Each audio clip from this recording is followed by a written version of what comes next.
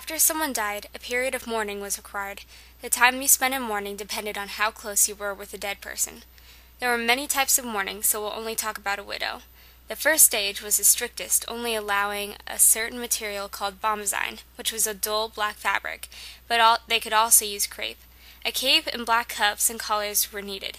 A widow spent a year and a day in the first stage. The second stage allowed women to trade the bombazine for silk or wool. They could add jet jewelry and ribbons. Jet was fossilized coal. A widow needed to spend 9 months in second mourning. The last stage was called half mourning. It allowed gray, purple, mauve, or lavender. The jewelry they could wear was either made out of gutta percha, which was basically plastic, gold, and pinchbeck, which was false gold. A popular way to keep a loved one near was to take a lock of their hair and keep it in a locket.